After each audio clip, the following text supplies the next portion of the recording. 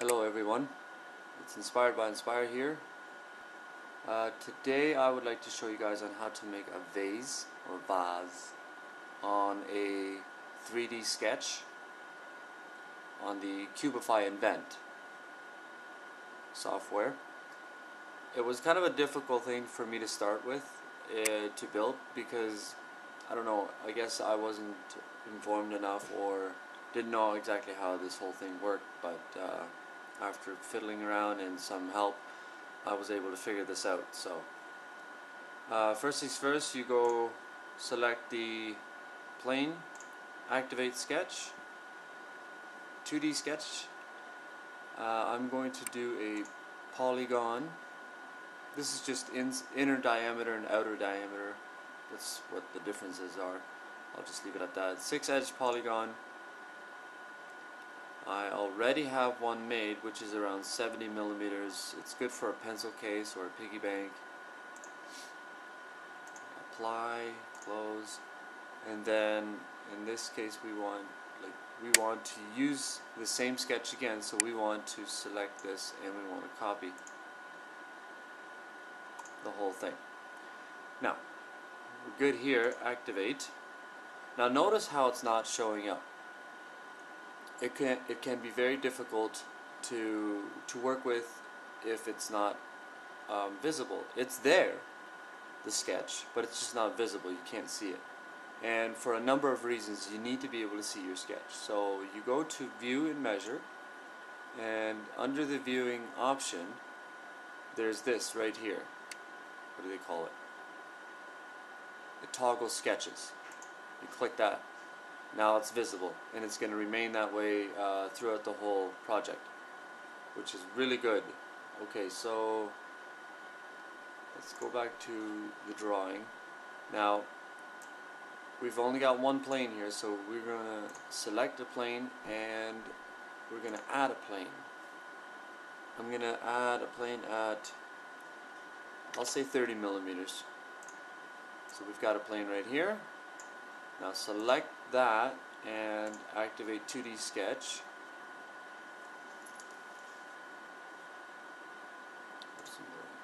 There we go. Okay. Right click and paste the one that we had there before. Now we want to twist it. In order to do that, you go to Move. Under the Sketch Tools, you go to Move, the down arrow, and click on Rotate. Now beside the figure, it wants to know what are we rotating. So you select the whole thing, and then where is the center to rotate around? Right here, right on the middle. And the angle, well, let's just move up. I'll rotate it 30 degrees. I'm going to talk to you about how to get a full twist motion or to get a zigzag motion later. So 30 degrees and apply and close. Alright, we're good here. So we're going to deactivate sketch, select the top plane, add another plane at another 30 millimeters or whatever size length you want. Okay. Select, activate, and do it all over again. Paste. Now this one is opposite again, right? So we can just leave it as is. So activate and select plane. We'll do another 30 and then we'll move on to making this whole thing a solid piece. Select, activate 2D, and paste. Now we have to rotate this one again. Select the whole thing. Center is right here, and we're going to drive it up to 30 degrees and apply. Close. Alright. Deactivate sketch. Looks good. Make sure you have everything deselected because for the next option it's important. So we want to make these sketches fit together. So you go to LOFT and you start selecting from bottom to top or from top to bottom. If you just do a random select, it will actually work that way. Like if you select the middle one first, it'll jump from here to the next one you select, to the next one you select, to the next one you select. So they have to be in order, selected in order. 2, 3, and 4. As you can tell, there are a number of different things you can do with this here. Let's see what happens if we do this. Hit OK. Check that out. Very cool. So, you go to, if you want to change some things up, like this has a rounding motion here and then a quick edge motion, which looks really cool. You can right click here and edit. Now the ones you select, those are the ones that do the edge motion, the non-curve. So they have a quick jump from here to there, a straight jump, right? Like, let's select all of them. Now it's going to have a zigzag back and forth. Notice how it doesn't twist all the way around. Like if you want a full twist, I'll show you what we need to do in order for that to happen. This is very cool, and then you can select, rounded to edged. You select the ones you want. Let's add it one more time.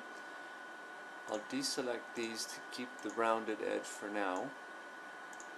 You can minimize twist, curvature, simplify surface, connect ends, and guide curves. There's a couple of different methods of shapes that it has here for you. Some really cool options. So let's just keep it at this and say okay. So now we've got some rounded curves, but you want a twist motion, right? So what we have to do is, we've got this sketch, I'm fine with that one. Let's go here, select it.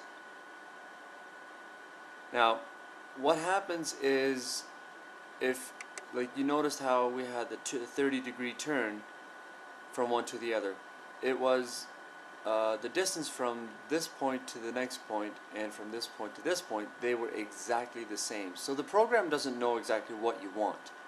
It just jumps back and forth because they are the measurements are identical from here to here and from here to here, so they're exactly the same. So what we have to do is offset it a little bit, rotate. So go to rotate, let's select the whole thing. The whole thing. There we go. Center is here. Oops, center. Now just hop it off by 1 degree. See?